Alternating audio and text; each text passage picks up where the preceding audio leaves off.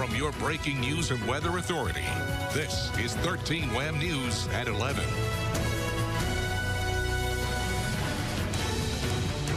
Rochester Police Officer Tony Mazurkowitz, badge 557, end of watch, July 21st, 2022.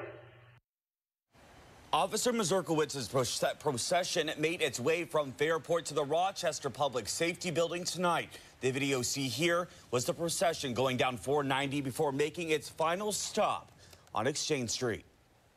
Good evening, I'm Chase Howell. Tonight, Rochester Police Officer Tony Mazurkowitz will lie in state at the Public Safety Building ahead of his funeral tomorrow.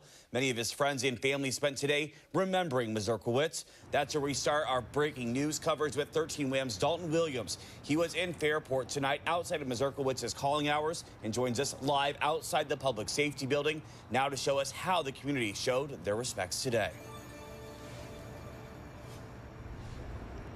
You could really feel the love from the communities of Fairport and Perrington today as the visitation hours took place earlier this afternoon and the procession took place earlier this evening for fallen RPD officer Anthony Mazurkowitz.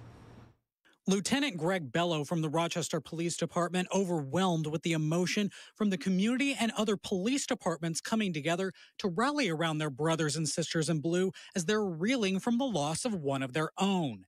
Bello saying the amount of support just shows what kind of an officer and person Anthony Mazurkowitz was.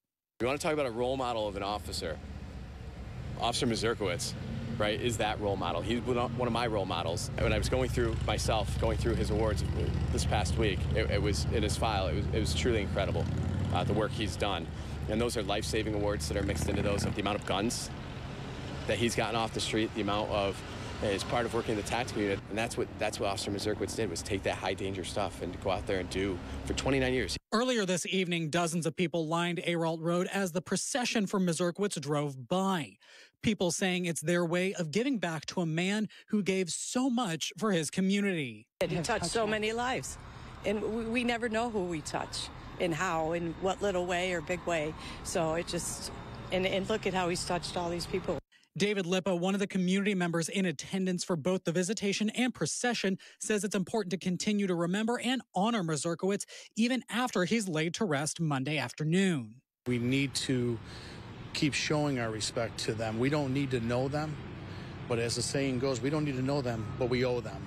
We owe them for keeping us so that our streets aren't more crime-ridden than what they already are.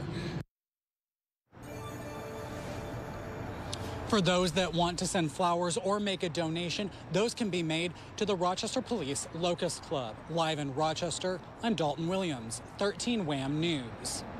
All right, Dalton, thank you. Tomorrow, flags on all state buildings will continue to be flown at half-staff in honor of Officer Mazurkowitz. The governor sending out a statement saying, quote, all of New York grieves the loss of Officer Mazurkowitz alongside his family, the Rochester Police Department, and the community, and we will never forget his sacrifice.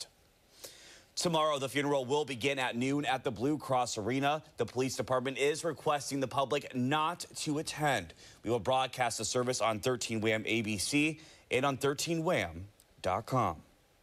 We also want to remind you that streets will be closed in order to accommodate the funeral service tomorrow. Starting at 8 a.m., the following streets on your screen will be closed to traffic. And speaking of tomorrow, what's the weather looking like for the procession? So tomorrow we'll see sunny skies to start the day. Temperatures will work their way into the mid-80s by the afternoon.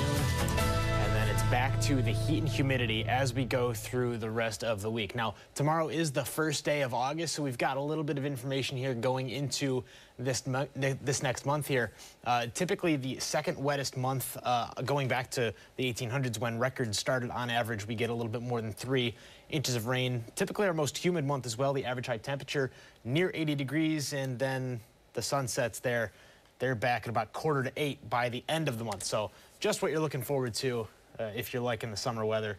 It's not going to be stick around too long. Temperatures tonight in the upper 60s right now. We're going back into the mid to lower 60s tonight.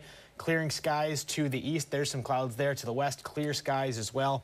And clear overnight. Most of the day tomorrow should be sun-filled. A couple clouds early, and then the chance for a rain shower develops near midnight. Mostly cloudy to start Tuesday. Some rain showers, then back to clear skies going into Thursday. Temperatures once again in the upper 80s by the afternoon. We have a couple chances for 90 in the forecast this week.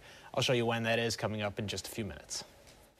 All right, John, thank you. A 14-year-old male is in critical condition after police say they found him unresponsive on North Burley Road in Rochester. Police say he was hanging out of a vehicle and fell out when the vehicle was making a turn. He was taken to the hospital for life-threatening injuries to his upper body. 4 others in the vehicle were working with police on scene. A shooting sent a Rochester teenager to the hospital today. Rochester police say the 15-year-old male was shot once in the lower body. Investigators are trying to determine if a foot pursuit immediately after was related to the incident. RPD says at this time the location of the incident is unknown. It is asking anyone with information to call 911. The teenager is expected to survive. The cause of a fire on Laser Street is being investigated. Rochester Fire responded to multiple reports of a house on fire around 3:30 this morning. Additional crews were needed to help battle what RFD says was a heavy fire. After crews conducted a search, the home was found to be unoccupied. The death toll after massive flooding in Kentucky is now at 26. Kentucky's governor says 37 people are still unaccounted for. He says the true toll won't be known for weeks. Officials say the damage to roads, bridges, and homes has been devastating, and search crews still can't get into some of the hardest hit areas. That's as more storms are in the forecast today into tomorrow. Crews will continue to be out searching in the rain, but it's going to add more complexity and danger to an already difficult rescue effort. We've probably got somewhere around 50 plus bridges that are washed out, broke, head walls gone, that we will have to try to figure out a way to fix. When we think about the challenges, it's not just this. It's also the excessive heat that's coming up when you don't have working water systems and you don't have power to everyone. A dozen shelters have opened for hundreds of displaced flood victims. Major wildfires in the western U.S. exploded in size overnight. More than 100 homes have been evacuated in California's National Forest. The McKinney fire is now more than 80 square miles after just 2 days. Our biggest challenges is we all know the Klamath National Forest is a big and beautiful forest, but it also has some steep and rugged terrain. And with that, coupled with the high temperatures, low humidity, they all come into play and make it a very extreme fire danger situation. California's governor has declared a state of emergency. More than 100 residents in nearby towns have been told to leave. Still ahead tonight, how Monroe County is hoping to save lives in the opioid battle. And we continue our breaking news coverage of fallen Rochester police officer Anthony Mazurkowitz. We lost a good man, a good cop, a good father, a good husband, and most importantly, just a great public servant. I miss him, and I hope wherever you're going, you're looking down in, because we do care a lot about you.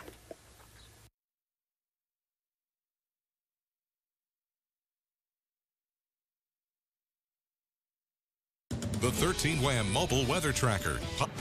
In less than 24 hours, Rochester police officer Anthony Mazurkowitz will be laid to rest. We continue our breaking news coverage tonight, remembering the officer killed in the line of duty. Mazurkowitz and his partner, Officer Sino Sang, were shot during an ambush while investigating a homicide last week on Bauman Street, killing Mazurkowitz and injuring Sang. Rochester police accused 21-year-old Kelvin Vickers of using a semi-automatic pistol to shoot 16 rounds at the officers while they sat in a parked vehicle. Vickers, who is from Massachusetts, is facing multiple charges, including murder and attempted murder. Of the 16 rounds, 2 shot Mazurkowitz. Officer Mazurkowitz, a husband, father, and grandfather, served with the department for 29 years. Tomorrow, he will be